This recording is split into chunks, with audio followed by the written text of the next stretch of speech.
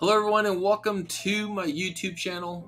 This is another wonderful edition of the Ignatius L. Jackson CPA YouTube channel, and we want to thank you for listening, and we hope that you like and subscribe and comment and share and all that good stuff with all your friends. We're trying to grow this bad boy.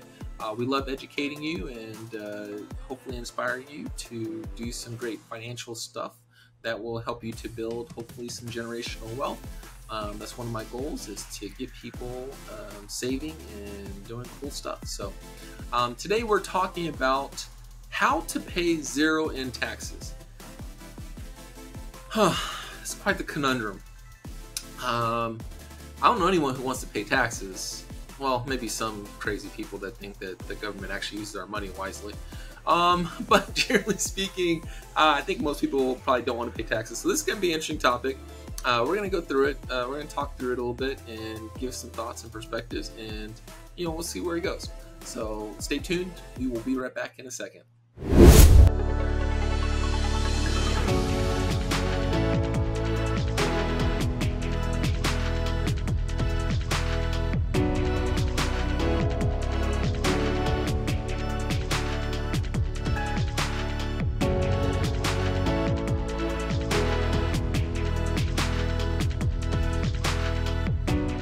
All right, and we're back. So thanks for tuning in again. Okay, again, the topic today is going to be how to pay zero in income taxes. Okay, at zero payroll taxes too, I guess, is what some people probably want to do as well. Let me just tell you this straight up. I'm just gonna be honest with you. I'm not even gonna try to hide this, okay? Because I think people have this crap that they say that, oh yeah, you can do this, you can do that. There's no way you're going to pay zero in taxes with a couple exceptions. Okay? Here's the exceptions. If you have a business and you've spent more money than you've brought in, meaning you have a loss for the year, and you have no other income, then you will pay zero in taxes. Okay? If you are a low-income person, meaning you're making less than $30,000, $40,000 a year, okay, and you have multiple kids, 3 or 4 kids, you will also likely pay zero in taxes.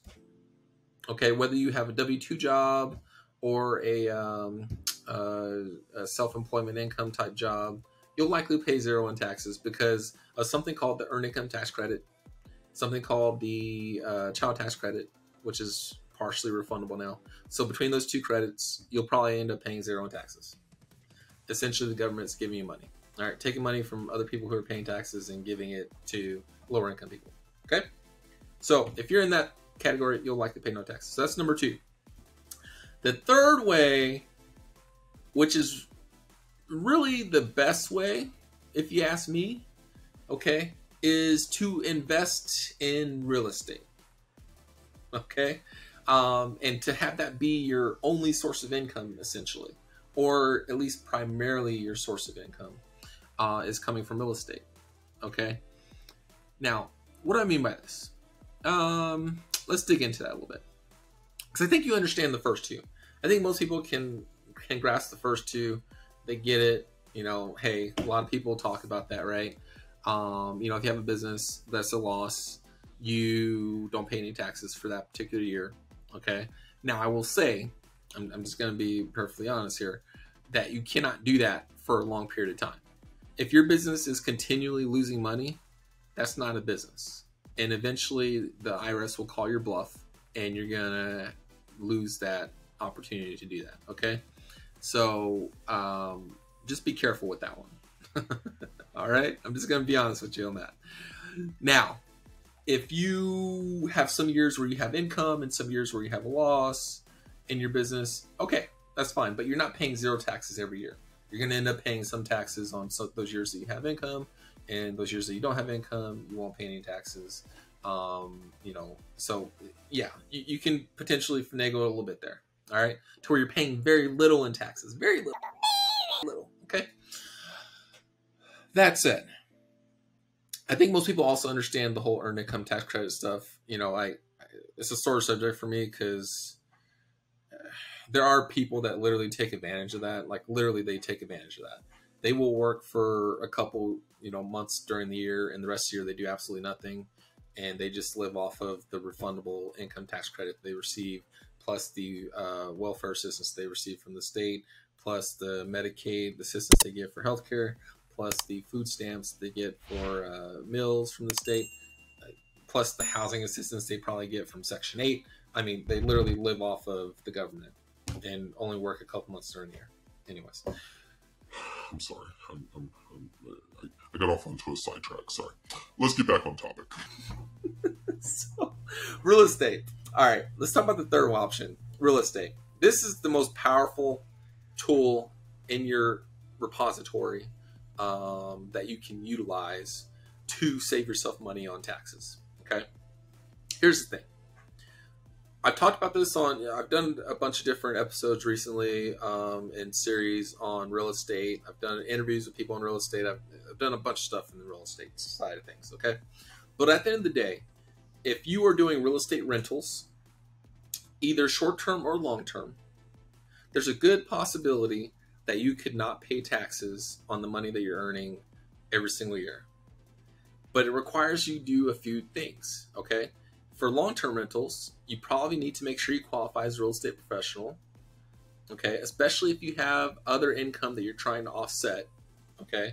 So let's say you have a W-2 job and with a little bit of income, maybe $25,000, $50,000 a year or something like that, you could potentially offset that income with real estate losses, all right? Potentially. I'm not going to say it's entirely possible. But if this is your primary job and primary profession, then chances are you are meeting the qualification as a real estate professional. Okay, let's just be honest about that. So that's kind of taken care of. The next step is you have to buy real estate every year. Well, just about every year anyways. And when you buy that real estate, you need to do things called a cost segregation study, which gets you a bunch of passive losses accumulated, or if you're a real estate professional, there will be non-passive losses, okay, which are even better. And they got accumulated, and you have net operating loss carry forwards or passive loss carry forwards, either way, okay? Super powerful stuff, because now if you have some years where you have income, but you had losses from a prior year, guess what? Those losses from a prior year offset income from the current year, and you're still paying no taxes for that year. And you might still have losses left over that carry over to the next year. So the key with real estate is you have to be continually buying it. So you have to take the money that you're earning and reinvest it into real estate and just continue to do that over and over and over. If you think about people like Grant Cardone, for example, okay, that's how that guy became a billionaire. Well, he also has his sell stuff, right? But, from a tax savings standpoint, that's really his big money maker, and that's how he's paying very little in taxes, okay? I'm not sure exactly what his sell stuff looks like. I haven't seen his tax return or anything, so I don't know. But I'm just assuming that, he's not making nearly as much money off of that stuff as he is from his real estate stuff. Okay. And, but he's accumulated millions and millions and millions of dollars of real estate. Actually, I think he's probably got billions of dollars of real estate at this point. And so, same thing with Donald Trump. Everyone's like, oh, how did Donald Trump not pay any taxes? Because he's been in real estate for most of his life, if not all of his life. And that's his primary source of income. And guess what? The great thing about real estate is you can leverage that stuff like it's nobody's business. You can leverage it. You can put loan on top of loan on top of loan on top of loan. Every time the value goes up in real estate, this is going to blow your mind, people. All right. If you haven't heard this before, this is going to blow your mind.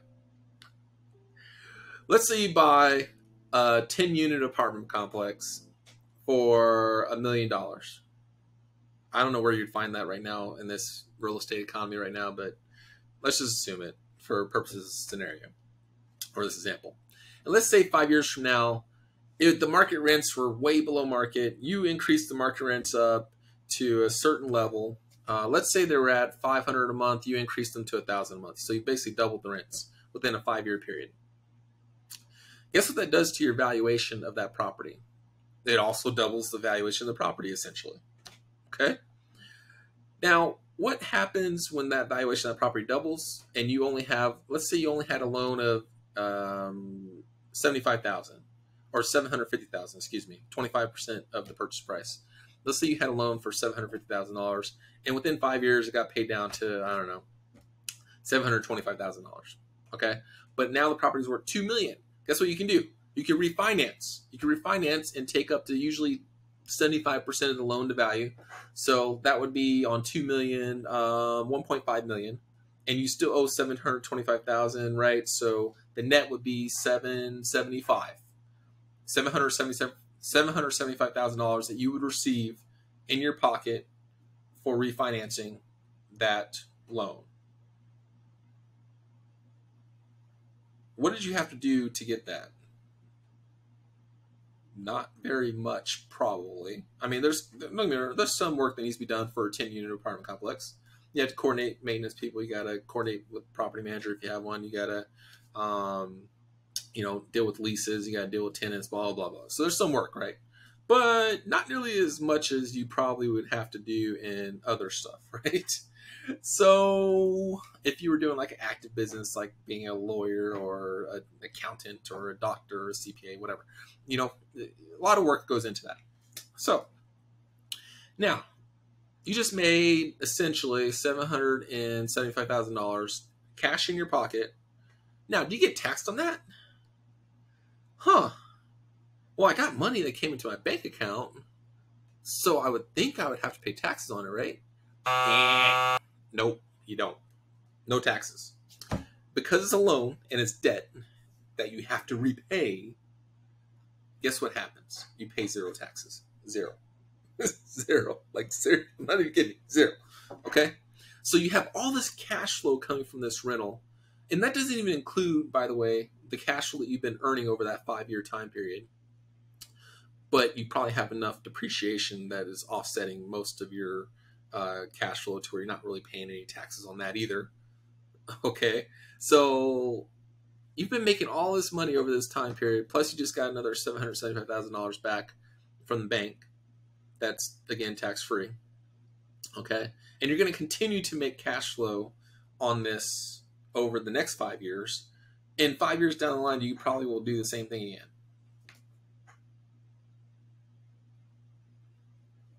So what are we doing? Why are more people not interested in investing in real estate? And let me just explain. Single family real estate is a lot different than multifamily real estate. Okay? Single family real estate, the values are based off of comparables.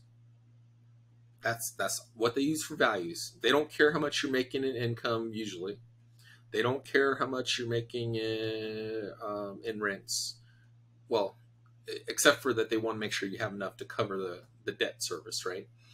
But for the most part, they're going off of comparables for the valuation. So even if you increase your rent substantially and you're making tons of money off this project for a single family place, you're likely not going to get more loan funding unless there's a comparable in that area that would give you a higher value. Okay? Whereas multifamily, which is generally going to be defined as 5 units or more, okay, it has a whole different ballgame. All they care about is your rental income. That's how they determine whether the property is valuable or not. So they take your rent you typically receive, less your expenses, your operating expenses, come down to this facade called a net operating income. It does not include any interest that you're paying on the debt service, by the way. Okay? And from that net operating income, they give you, a multiple of some sort for whatever the market is. Based on the cap rates that are common in your marketplace, they give you a multiple, and that's how they determine your value. So what did I just say? If you increase the rents, if the rents on that place are historically below market and there's room to raise the rents, get new people in there, raise the rents, then you just increased your value and you just made a ton of money, right? From the bank, and also when you go to sell it at some point in the future, if you want to sell it. I'm not a huge fan of selling real estate, to be honest, unless you're going to turn it into something, a bigger project. Then I can kind of see it like doing a 1031 exchange, something like that. But you know, if you're selling real estate and not, you know, benefiting from it long term, yeah, that's probably a bad idea. Okay, but all that stuff that I just talked about related to real estate, that's how you can potentially pay zero in taxes. But again, if you have a W-2 job or you have a business that is killing it and making, you know, hundreds of thousands of dollars in profit every year, don't expect to be able to come to anybody, I don't care who it is, and legitimately, now I'm going to say legitimately because there's a lot of fraudsters out there and there's a lot of people out there that shouldn't be doing tax returns and they need to go to jail, and I'm sick of them. All right, I have a client that has been going back and forth to this person and driving me nuts. All right, so someone like that, all right, they're telling them stuff that is just flat out wrong. All right, so you have to be careful who you're getting your advice from, because anyone can give you a return that looks the way you want it to look. The question is it legal and is it going to stand up in audit? And as everyone knows, in the recently passed bill, I'm going to call it the climate bill because I hate calling it the Inflation Reduction Act. It pisses me off they named it that because it's nothing like that, right? But in that bill, they're hiring more IRS auditors, essentially. They're putting more money towards IRS to enforce the tax laws, which means more people are going to get audited.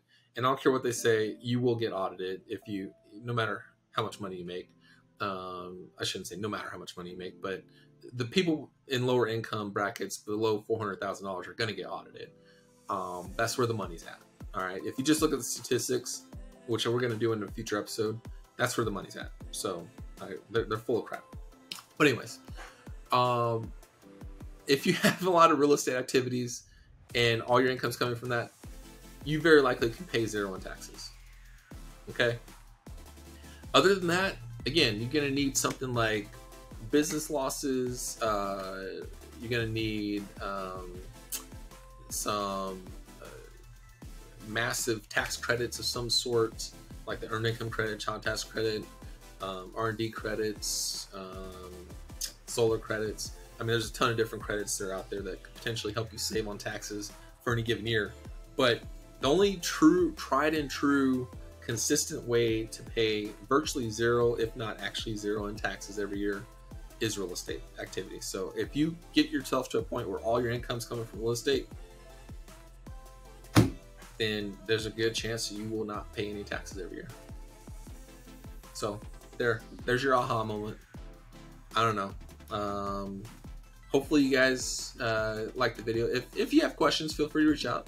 Don't forget to like, subscribe, share on the channel. You know, feel free to give comments. I mean, I'm okay with haters too. You know, I'm always happy to defend my position on stuff. But yeah, don't expect someone to pull something out of their hat. Just come up with something out of the blue that's going to save you thousands in taxes and make you pay nothing in taxes. Okay. Well, that's the topic for today. Thanks everybody for tuning in and listening, and hope everyone has a wonderful day. Bye.